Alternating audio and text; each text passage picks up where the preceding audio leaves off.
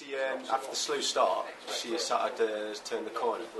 Well, hopefully. I mean, it's one of those things. When you play at the top level in any sport, there's twists and turns all during the season. I mean, Wigan were going to go through undefeated. They got beat last week, so it's one of those things. You never know when you're going to win, when you're going to lose. But what you're looking for is that your players perform at their best week in, week out. And if you have your 17 players, they play as good as they can possibly play, and you get beat, there's nothing you can do about it. It's just one of those things. But we're looking for performances rather than anything else at the moment.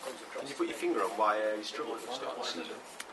Well, it's hard to say. You don't know. I mean, it's just you go out there, you do your best. We did have some injuries. We did have a few suspensions. You can look for excuses, and that's the easy thing to do. But the thing is that we're now working very hard, and the players are looking very confident, and we just got to build on that.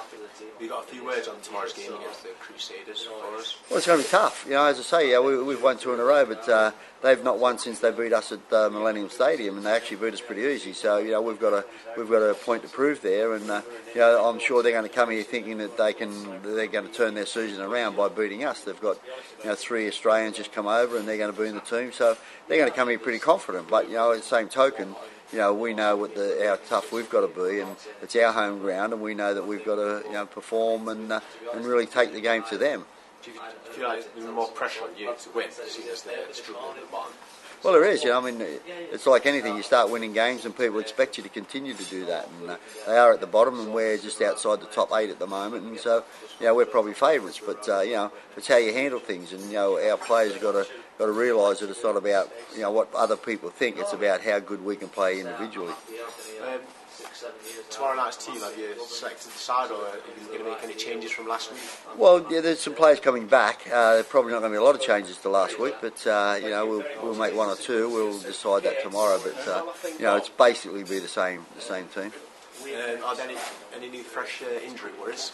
Not at the moment. No, as I say, Ashley Gibson, he's not fit. Rob Parker's still ill. Other than that, everybody else is fit and well. Yeah, we've done quite well the last couple of weeks. I've been playing out of position really, playing at centre. But I've been enjoying it. There's a bit more room out there, a bit more space. So it's been quite fun, and like I say, hopefully we can kick on the rest of the season now and get more wins. So you've been a bit more creative, is it a bit more freedom in that role?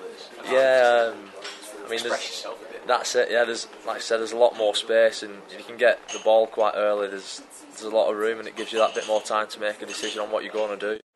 You ever scored 4 tries before? Is it the best game of your career so far? Not so. No, I don't know, because the tries for me, Stefan put 2 on a plate for me, and then the other 2, I just did a bit of running, which is what I enjoy doing, and I'm quite fast. So hopefully I'll be able to do it at some other point in my career, but I'm just happy to play well. How much do you see yourself scoring this season? I want to beat I think I got 13 last year, so anything above that would be bonus.